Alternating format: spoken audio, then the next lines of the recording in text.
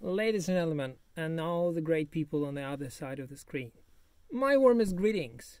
Thank you for being with me again on Academic Driving YouTube channel. So this is the channel where I'm reading my books aloud, the books of cause and science. And today's book will be about philosophy. Can cars have soul?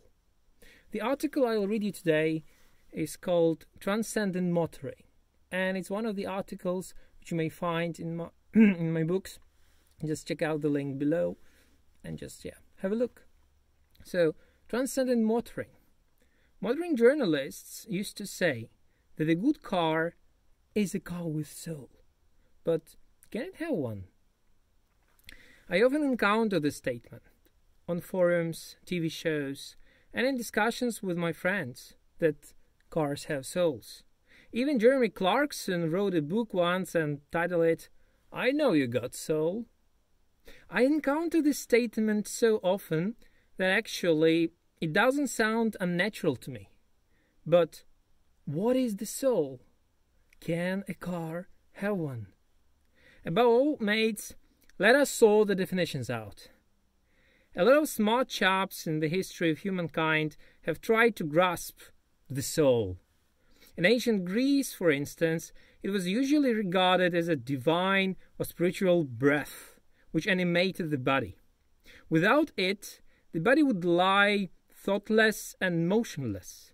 Further, Socrates, for instance, argued that the soul was immortal and continued its existence after the person's death.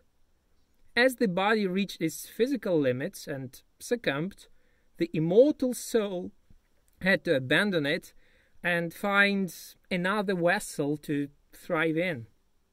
Socrates also claimed that the soul revealed itself in the human ability to think.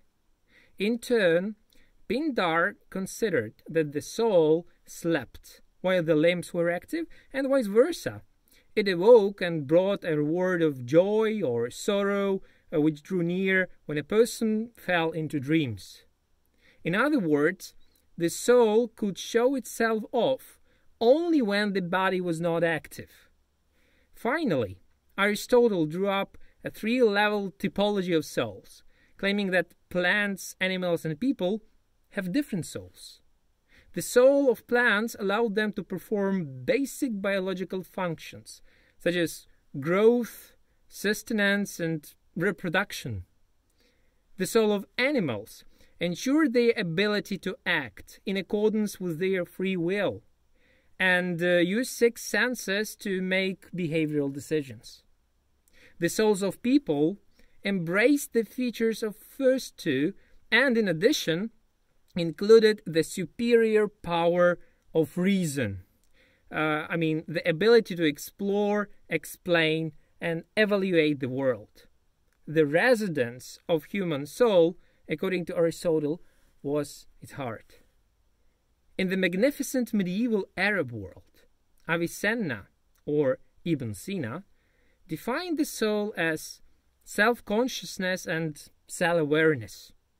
In one of his essays, he encouraged people to imagine themselves floating in the air, cut off from all senses. Avicenna argued that, even in this ultimately isolated condition, people would still be able to grasp their bodiless existence. People would still preserve the ability of self-consciousness. With this in mind, Avicenna concluded that the soul has nothing to do with the physical reality. It is a substance which exists regardless of what we feel and should be addressed as an important, elusive thing. In a couple of centuries, Descartes would return to this argument and arrive at his famous "I think, therefore I exist." One of the most authoritative Catholic philosophers, Thomas Aquinas, agreed with the ancient Greeks that the soul animated the body. He also claimed that the human soul was immortal, unlike the souls of plants and animals, which failed to develop critical thinking and could not comprehend God. For these reasons, plants and animals were doomed to vanish in material and non-material worlds. Finally, Thomas Aquinas argued that the soul cannot be grasped by our limited senses. It simply exists, and people should live with it. But let me speak of more recent times. The Encyclopedia Britannica claims that the soul is, quote, immaterial aspect or essence of a human being, that which confers individuality and humanity, often considered to be synonymous with either mind or the self, end quote. In turn, the Oxford Online Dictionary delivers the following: soul is the spiritual or immaterial part of a human being or animal regarded as immortal, a person's moral or emotional nature or a sense of identity, end quote. It becomes clear from both definitions that only those vessels can host souls which, first, are living creatures and or human beings and or personalities. Second, possess mind, sense of identity and or consciousness. And third, are capable of experiencing emotions and or adopting some moral principles. This said, a soul is immaterial. So even if the vessel is alive, conscious and moral, it is impossible to check whether the soul is indeed inside. Coming back to cars, they have none of the characteristics attributed to a soulful vessel. They are products of our technology, metal boxes on wheels. They cannot host souls a priori, even the ones Aristotle attributed to plants. However, as I see it, a car can emanate soul. It can become an integral part of the driver and deliver feelings of spiritual symbiosis. It may evolve into an extension of the driver's body and mind, thus becoming something bigger than a piece of cold machinery. But this feeling is a human thing entirely. It's not a car's soul. Some drivers speak to their cars. Some try to grasp vibes of the car's mood out of the air before firing it up. Although cars stand motionless, dedicated drivers know they boil with emotions. Every morning, when I see my young-timer Mazda, I greet her and briefly tell her where we will go. And I think she understands me. And this makes me feel as if we would have set ourselves up as a team for this ride. And she becomes an even more close friend of mine. Every time I notice a new rusted bolt or scratch in the paintwork, that starts aching. And it actually hurts me, not my car. But I tend to think that she feels the pain too, and that she appreciates my concern and empathy. I used to see a lot of pictures of trashed cars on the internet, with comments from their drivers saying things like, "The car sacrificed itself, but saved my life." What a pathetic nonsense! A car is not a living creature.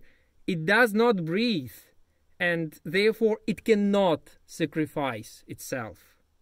It does not even know what a sacrifice means. Indeed, from the human perspective, the biggest sacrifice anyone can make is giving up his or her life to save someone else's, or to save the homeland, thousands of lives. As far as driver-vehicle relations are concerned, the first simply projects the universal values of humankind onto the second, thus making it alive. In other words, the driver awards the car both consciousness and morality, both constituents of the soul. And this soul finally comes into being, but only for that particular driver. Some drivers say the car acquires the soul in the factory when it gets screwed together. Therefore, for instance, Toyotas and Hondas have no souls. But because they are unique and handmade, TVRs or Ariels or McLarens have. Some say that, like sponges, handmade cars absorb the love and admiration of their creators. But this matters only if a particular driver cares. The amount of a soul a car gets from the factory depends on the acknowledgement and recognition of this fact by the owner. Thus, there are some people who celebrate the birthdays of their cars and those who scrap their cars when the windscreen gets cracked. The latter seem to have corrupted souls by themselves. Car drawings present another extension of soulfulness. Appearing on paper, the drawing may grow into something greater than a simple combination of lines and colors. The car which is drawn may become more real and integral than the car which is driven. The artist and later the viewer invest themselves in the drawing and endow it with unique emotions and interpretations. The drawing thus acquires its soul, and the soul exists only for those who want to see it. To conclude, the car shines in the rays of our affection. We are the only ones responsible for making it a being, not just a thing. Our personalization of a particular car, our uncovering its uniqueness, our perception of its behavior and whims, that is what brings the car to life for us. Thank you for being with me, and check out my other videos.